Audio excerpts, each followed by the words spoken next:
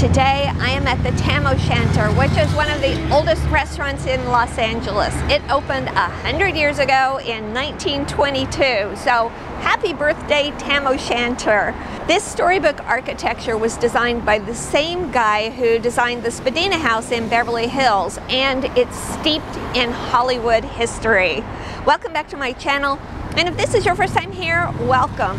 On my channel you will find lots of videos about things to do in California, so if California travel is something you're interested in, click on subscribe, and don't forget to hit the bell so you'll be notified when my next video goes out. This restaurant has some serious credentials. Have you ever heard of Lowry's Seasoning? Van de Kamp's Dutch Holland Bakeries?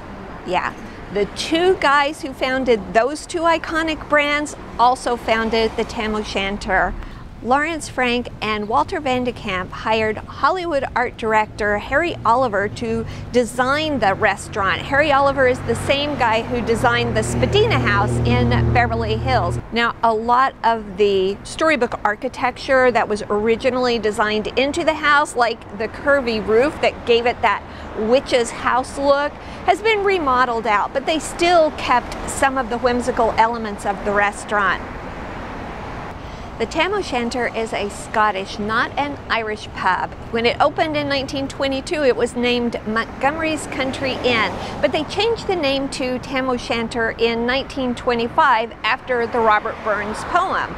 The poem is about a farmer named Tam O'Shanter who goes to his local pub and he has a grand old time drinking with his buddies and he gets drunk. He gets on his horse, heads home, and he encounters some witches and warlocks and he barely escapes. That fantasy setup is perfect for this restaurant. The restaurant changed names again in the 60s to the Great Scott, and then with great fanfare changed back to Tam O'Shanter in the 1980s, and it remains Tam O'Shanter to this day.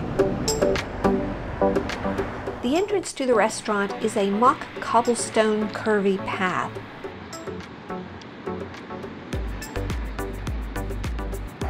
The front door has this gorgeous stained glass, and then you're inside a Scottish pub. There's another painting of Tam O'Shanter behind the front desk. To the right is one waiting area next to a fireplace that wasn't on.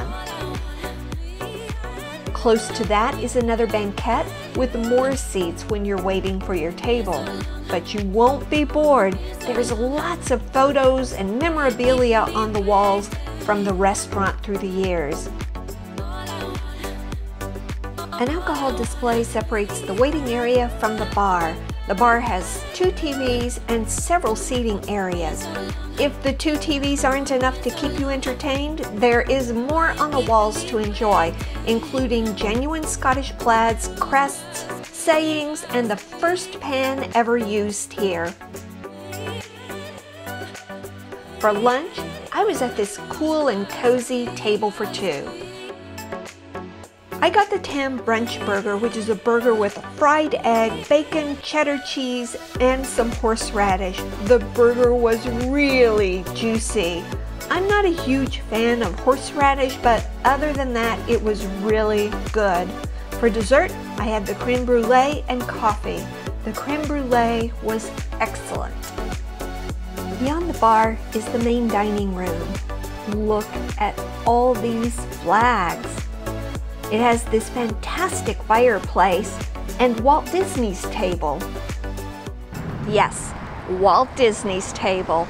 During the 1930s, the animators from his studio started frequenting the restaurant for lunch and after hours, and it wasn't just the animators. Walt Disney himself came. This table isn't just named after Walt Disney. This is where he sat when he came here. There is a plaque on the table honoring him. His favorite drink? A Scotch mist, which is scotch, crushed ice, and a lemon peel. The animators came to the Tam O'Shanter so often and for so many years that this became known as the unofficial studio commissary. But let's talk a little bit about the impact that this restaurant had on Disney himself. This was America's first themed restaurant. The outside was this fantasy storybook architecture, but the inside was a Scottish pub. The waiters and waitresses dressed in Scottish garb to keep this theme going. This fantasy experience appealed to Walt Disney. The outside of the restaurant was the inspiration for Snow White's cabin in the woods. And then think about Disneyland. Each section is themed, and it has these whimsical and fantasy elements. With inspiration like this, it's no wonder Disney kept coming back again and again. But Disney wasn't the only celebrity who frequented the Tam O'Shanter. John Wayne was a regular, and there have been numerous celebrities over the years like Gavin MacLeod, Lily Tomlin, Tony Danza, LL Cool J, and so many others. It's also been the scene for some television shows like Mad Men and Glee. Surrounding the main dining room are 3 other dining rooms. The front room has these wonderful stained glass windows. The back dining room has another fireplace, a china hutch, and some cozy corners for private conversations. A beautiful, airy veranda is part of this dining room. The third room, I think, is an overflow room, but still beautiful and interesting. For dinner, I was seated outside on the patio. I would have been warmer next to the heater, but I love looking at the flames, particularly since the large whimsical fireplace wasn't burning. This week was Dine LA, which is more commonly known as Restaurant Week. Tam O'Shanter had a prefix menu of 4 courses for dinner.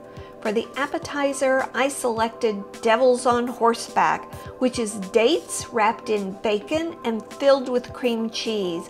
I didn't get a lot of cream cheese in mine, but the dates and bacon, that sweet and savory together, were so good. For the second course, I chose the corn chowder, which was thick and hearty. For the entree, I selected the roast prime rib of beef, which is what they're known for. It came with mashed potatoes and gravy, creamed spinach with bits of bacon, and Yorkshire pudding. You had the option of adding whipped cream horseradish or chopped and very strong horseradish.